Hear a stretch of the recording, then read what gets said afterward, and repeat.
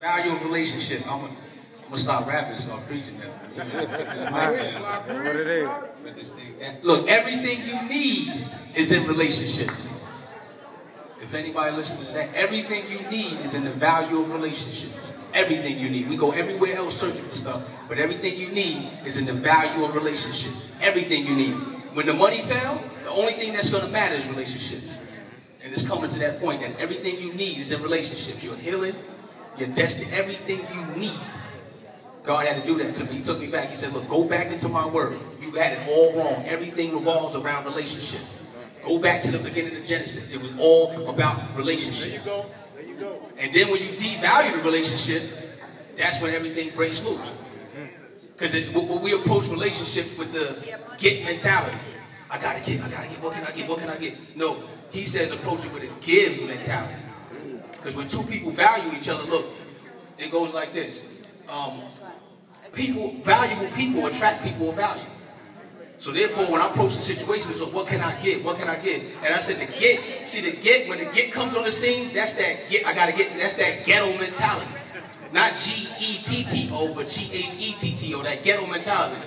And the first get came on the scene, he said, go back to the beginning, go back to Genesis. So I went back, and when you go back in the beginning, the first get comes on the scene is when Eve's in the garden, and the serpent comes and he says, look, take this and I'll show you reality for what it really is. And then look, this is what she did. I mean, you can check it. This is the first time the get comes on the scene. She says she looked at it and saw what she could get. And then she took it, and from there on, boom, the relationship is severed between man and God. And then it goes on and on and on and on. And then Christ comes back only for one reason. Is to restore relationships.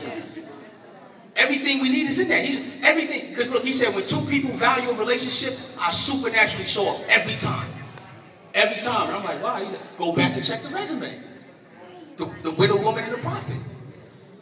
The value of relationship. Here you have a prophet who has nothing. He says, no, go here. There's somebody already there to feed you. And he valued the relationship, and boom, now they have more than enough. The value of relationship. The lady that's bleeding. Man, I'm going to go there, man. Go ahead. The value, because now, look, we're going to deal with money in a second. Because I know when people say, well, man, I got to get some money. I got to get some money. No, we're going to get the money in a second. Because it's about giving. It's about the value of relationship. Everything you need is in there. We work part-time on the relationship and overtime for the pay. And wonder why things are still chaotic. I told my wife, no, I'm not picking up a second job. I value this relationship. Everything I need is right in here. Because he said, when you do that, I supernaturally show up every time. The woman's bleeding. Everybody pressing in. Touching, nothing happening. But you have one that comes through and values the relationship. It's not until she touched that something left. Because she valued the relationship. And then we go on, and all the relationships are always valued. It's the value of relationship, even when we talk about the coins, the prodigal son. The coins, look, the coins didn't even make a difference, so they was all together. And we're going to talk about the money, because we fast forward to we're going towards the end of the book, and we start easing into when Jesus is sitting down in the Last Supper, and he says, look, one of y'all going to betray me, man, for some bread. They breaking bread, and they about to see him for the bread.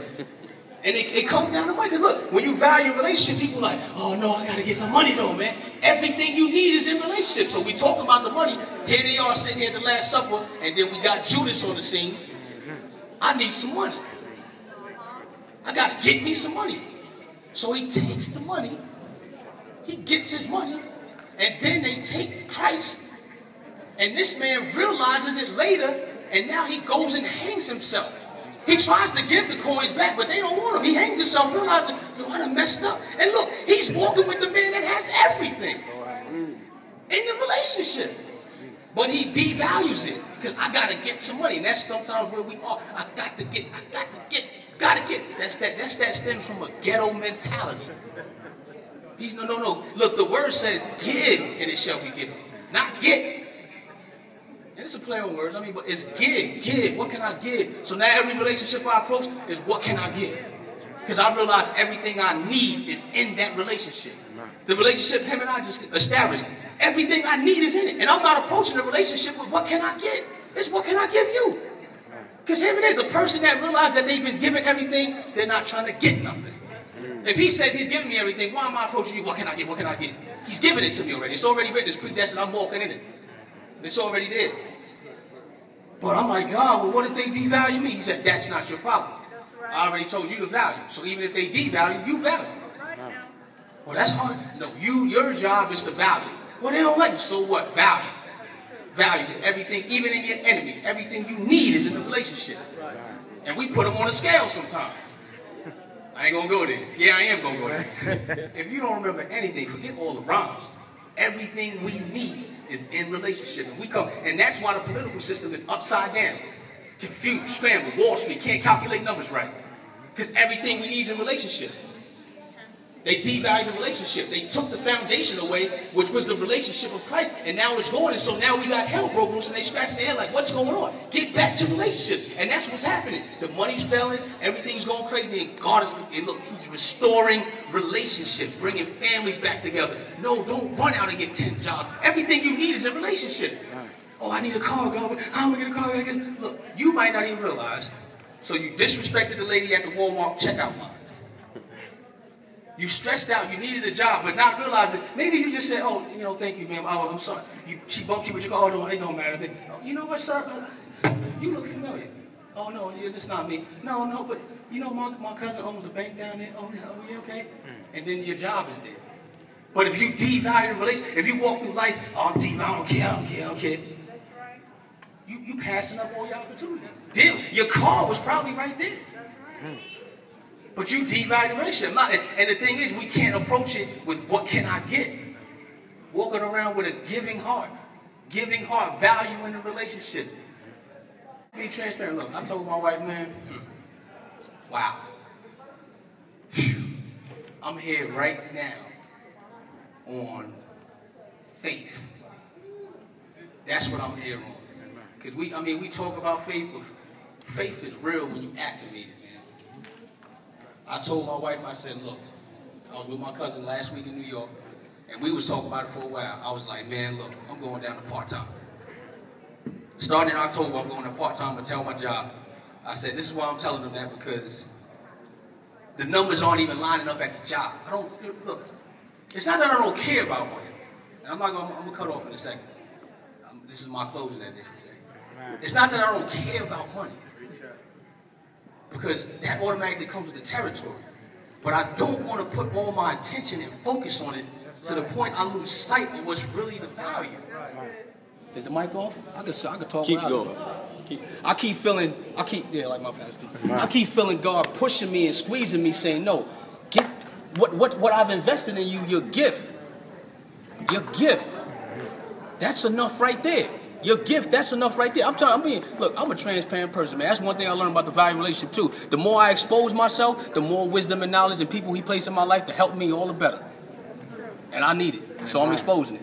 So I'm in the shower crying, oh, God, how I'm going to do this? If I go down to part-time and I try to do this, you know, I know you gave me the gift to do rapping and everything, but, man, the numbers ain't lining up. If I go down, we really going. He's like, no, this is the perfect time. The perfect time, because the greatest gifts and the greatest visions and dreams were birthed when there wasn't enough. That's right. That's right. And he said, look at my son, and look how he was born. There wasn't enough. There wasn't enough in the barn. If Joseph had money, he could have got his way in that. Imagine somebody come to your hotel room and say, look, man, let me up in there. I'll give you $5,000. You only pay $500 for the room. You're going to be like, oh, come on, player. So Joseph, if he had money, Jesus would have been born in a nice spot. But God, when he's proving something there, that look, the greatest things I do are birthed when it's not enough. Amen. And I said, okay, Lord, I'm moving on. I went to my job. I told my boss, I said, look, I'm going down to part-time. He said, for what? I said, because I got this gift, and I believe God's telling me to just go ahead and stretch it. Yes, sir. So come October, you're only going to see me 2 days. And then after that, who knows where it's going. And when I did that, this happened on a Wednesday. Friday, this man called me and said that this man called him. I wasn't looking for that.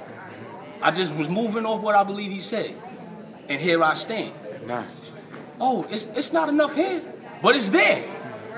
Because I activated on faith, and it's not a coincidence that the door opened. And I said, God, now I'm here on faith, valuing the relationship, and believing whatever you have for me, I receive it and I stretch it in the name of Jesus. I'm telling you, everything we need is in relationships. Stepping out on faith, activating it. And here I stand. Faith works, but we gotta move, man. We gotta move. And from here, man, I'm moving all faith, man, because look, man, the money gonna fail. The money gonna fail, man. It's gonna come a point, man, your money, it ain't even gonna matter, man. The value of relationship is what's gonna matter, and a heart full of faith. Because we all say, oh, I do it. Man, I said, God, look, I'm leaping. Leaping. I always describe my faith as I'm in a burning building. And the smoke is clouding all behind me. And you know, the fire department, they down there like, come on, jump, jump, jump. And you like, man, I don't know, they might not catch me, man. That's how I feel right now. Amen. Like it's on me and I'm like, yo, catch me. Gotta do it. That's how every moment is for me. Every moment, every step is just like that. Just like I'm just moving like that. Like this is where I'm going. This is where I'm going. Amen. I'm done, man. Glory to God, I'm gonna keep going, man. I'm done, man. Praise God, bro. Praise God, bro. Praise God, bro. Warming up for the Lord, man. We're supposed to be doing rap, man. What happened, man? Glory to God, man. It is right. That's what we do. We'll sit around the house, man, and just be chopping it up like this, man.